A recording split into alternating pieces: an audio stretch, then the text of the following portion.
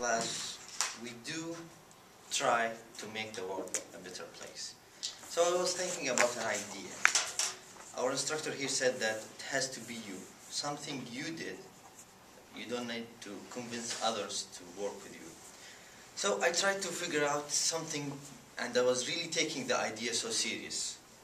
So actually, I really started trying to make the world a better place. So if you go to your browser and you type www.bwfinance.org, that's a website I already reserved. I already started working on it. It is called Best Way to Finance. We have a problem. I know. I have a background in banking. I have a background in technology and this website designing. So I try to utilize my skills to make the world a better place. How am I going to do this? Start this one. Let me explain you my idea. How I'm trying to make the world a better place.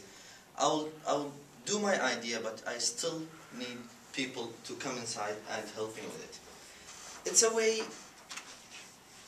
to help the middle level, the low level of people to figure out how they finance their homes. Okay, they can go and get loans, but is it always the best way? Sometimes they are stuck with loans, sometimes they are stuck with debt. They want to get their children to schools, they want to buy a car, groceries, traveling, let's say. So there is always a problem. There are whole lots of products in the banks. There are whole lots of ways to finance yourself. Which one is suitable for you? Okay, let's say you want to, for example, have a little trip with your children. You always say that I want to get a credit card. Is it always the credit card the way to travel, the best way? It's not always like this. Sometimes you get a personal loan which can pay off within 1 year. It's easier for you. So the bankers, I have a background in banking. The bankers try to make their products really complicated, so they take advantage out of you. So if you are not an expert, if you don't have anybody related to you with an expert who's willing to help you for the sake of you, not for the sake of money, most probably you will be stuck with lots of debt and lots of fees. So, as I said, let's say that you want to get a trip. You decided to get a credit card. There are, as I told, you may save, for example, if you are ahead of time, you can save some money and get a little loan with it, and it can be paid, okay? But nobody will tell you that unless he is expert on the bank products or he has a finance background.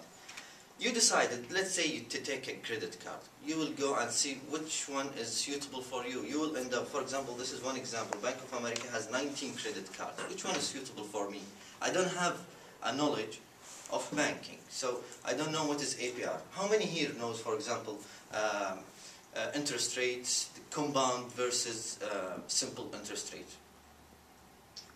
One? See? How many knows the APR, how it's calculated? You see? So these are really important questions. You need to know the bank, how it operates. You need to know the products. Not everybody knows. So you will go, they will say, okay, we will give you this money. It seems good, but you may be stuck at the end. So you are a medium, low-level income person. You are stuck now with a bank who's going to increase the wealth on top of your shoulder. So you have to watch out. You want to seek a professional help. Usually you will go to these financial planners. Again, you're going to pay money. If he's going to help you, he's not going to help you for the sake of your, let's say, friendship or anything. They will ask you for money. So in the beginning, I showed you something called, by the way, one point I need to mention, you can also go online for free, okay?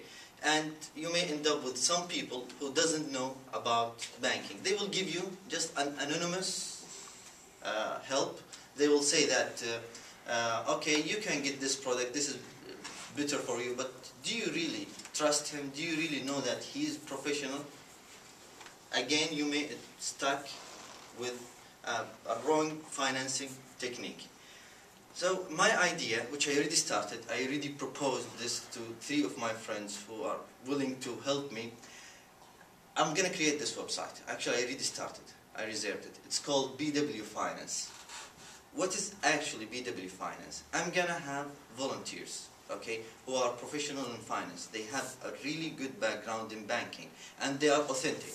So there are 2 types: the professionals who's going to volunteer, and the people who are going to seek help. So I know lots of people with professional skills, with knowledge. They want to volunteer, they want to help people for the sake of people.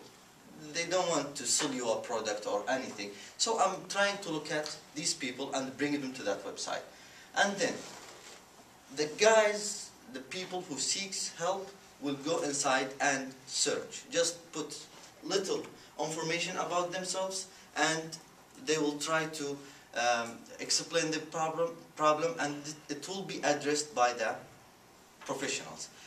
I wanted this idea to last, so I tried to figure out what's important for the professional people to stay in the website, and what is the important for the people to come to that website.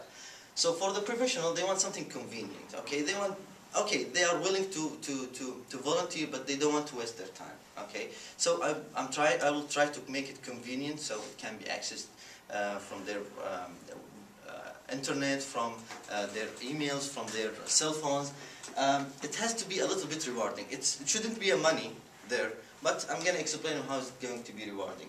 As I mentioned, it has to be handy, and it needs to be worthy. There will be no spams or such.